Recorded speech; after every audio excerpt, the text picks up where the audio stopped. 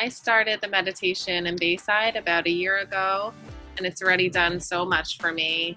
I've tried different meditations in the past, mostly breath practice and yoga, which are great, but this is definitely different. And I was able to see my life and myself in a different way, which forces me to change my perspective and let go of a lot of things that I don't think I would have in other practices. Having a guide with me is also crucial. Just having someone along on the journey to talk about what's happening and where I'm at is attention that you may not receive in other places, because at sometimes you really need it.